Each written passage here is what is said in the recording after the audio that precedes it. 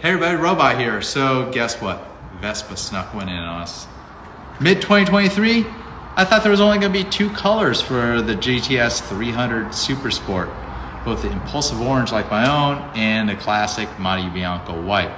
Well, guess what? It's kind of like the 2019 Note is back again.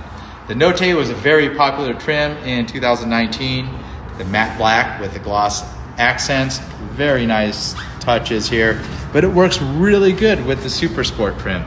You got the gloss blacks, the orange piping, the orange stickers, all the gloss black trim, and the fake carbon fiber front cover. It works the best with this color. I think it contrasts a little bit too much with the white and the orange, but on this, it looks primo.